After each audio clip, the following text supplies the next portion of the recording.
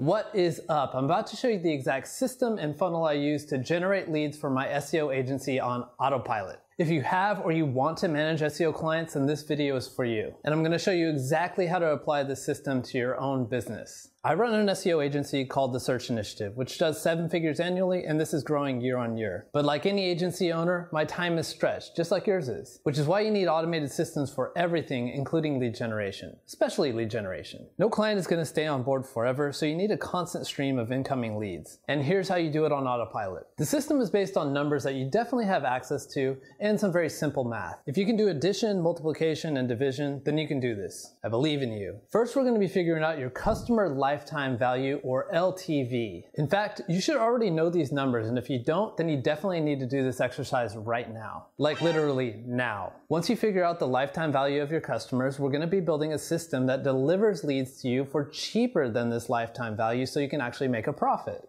To calculate LTV is really simple. You take the total profit of the business divided by the total number of clients. You can do this for the total lifetime of the business. So what's the total profit the business has ever made divided by the total number of clients the business has ever had. But I recommend doing it in the last year because, well, your profit margins are probably better than when you first started off. Here's an example. If last year your company made $100,000 in profit and you had 20 customers, then each customer's lifetime value is $5,000. It's really that simple. Now we're going to figure out what's the maximum you would ever want to pay to acquire one of these $5,000 customers. To do this, we need to know your conversion rate, which is what percentage of the time do you convert leads. We then multiply that by your lifetime value to get the maximum you could ever pay for a lead and break even. So for example, if you convert 5% of leads, then the max you should pay for a lead to break even is 5% times 5,000, so $250 each. But you want to actually make some money, so let's put a profit buffer in there. Let's say you wanted to make 40% profit, then your ideal cost per lead is 60% times your maximum cost per lead. So using the example from before, we'd want to ideally pay $90 for a lead. This is what's called knowing your numbers. And this important figure is going to allow us to scale your lead generation. Since you now know how much to pay for a lead, I'm going to show you how to build a system using paid ads that's going to deliver these leads for much less than that. To show you how well this works, here's how much I'm paying for a lead. Just $23.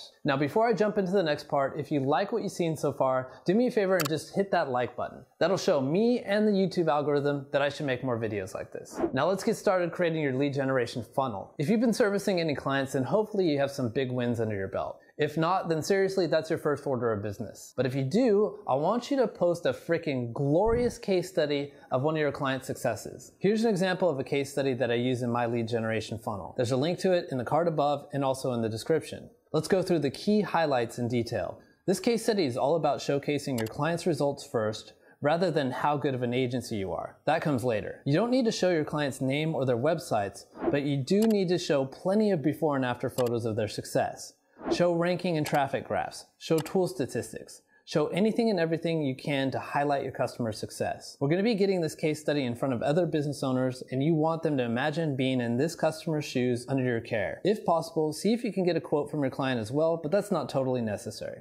Now we're going to highlight just how awesome your services are. Go completely overboard with this case study and mention everything you did for this client. Literally everything. And tell the reader exactly how you did it. Give them the exact instructions on how to do everything you did. The goal here is to show how much work you put into your clients. You also show that you're an open book with your strategies and there's nothing funny going on. And they're welcome to try this out themselves. Some will, but most are going to look at the sheer amount of work and want you to do it instead. And here's a pro tip. Whenever you're given a case study, always speak to the reader. Instead of talking about, here's what we did and then we did that, talk about first you do this and then you do that. Speaking to the reader establishes a connection, and it shifts the focus of the case study to be bragging about your accomplishments to helping the reader with their goals. And you probably already noticed that I'm already doing this in this video. After all, we're talking about the systems that you're going to be creating for your business. Now let's put call to actions, also known as CTAs, into your case study. The first thing you'll notice is a sidebar widget call to action that follows you down the page. Clicking on it will take you to my agency page, which has an application form. These are pretty easy to set up with a sticky widget plugin for WordPress. But your inline call to actions, the CTAs, are going to convert the most. These are the buttons you see right in the middle of the content. I use Thrive Leads to create them, and when you click on them,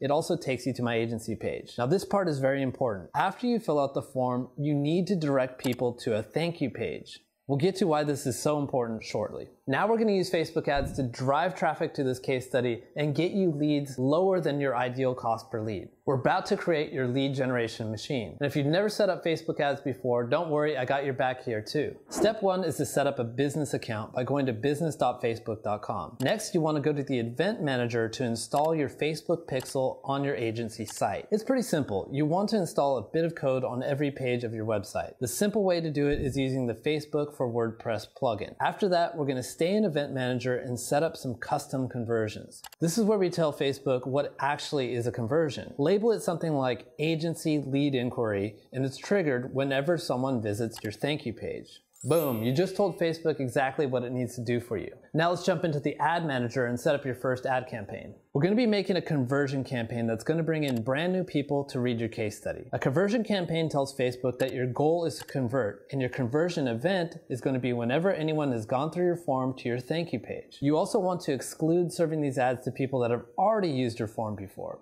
For the targeting, set up the age, location, language, and interests that represent your target client base. Now let's create your ads. Now I'm no wizard at design or anything like that, but even I can create ads. The ad I'm about to show you has gotten me over 80 leads for less than $30 a piece. And it's stupid how ugly it is. Feast your eyes on this masterpiece. Well, we got my face, and we got an arrow, and we have a traffic graph going in the positive direction. And we got some copy that first calls them out and says, hey, SEO experts, and then we tell them what they're gonna get. And we even forgot to update the year in the copy, and it still runs good. I told you I'm not good at this stuff. Overall, between all my cold ads, I've generated over 1,600 leads for about 23 bucks a piece. And that's well within my ideal cost per lead. And I'm not even done yet. Now you're gonna start setting up retargeting ads. Everyone who's seen your case study, but they haven't become a lead or a client yet, is gonna get a very targeted ad inviting them to your offer page. Head on over to the event manager and you're gonna create a custom audience. You're gonna call it Seen Case Study, or something like that. And this audience is going to be full of the people that have been to your case study URL. Now you're going to go back to the ad manager again and set up a new campaign. But this time, instead of going to a cold audience, you're only going to target folks that have seen your case study. And don't forget to exclude people that have already become leads. With your retargeting ads, be more direct. Something like, hey, you just read our case study. Do you want us to do the work for you? Like this piece of junk that was generating leads for $25 each. Seriously, Matt, what's up with that graphic?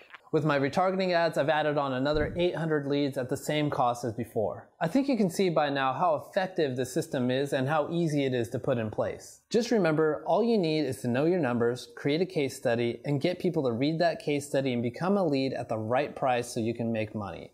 And it's all on autopilot.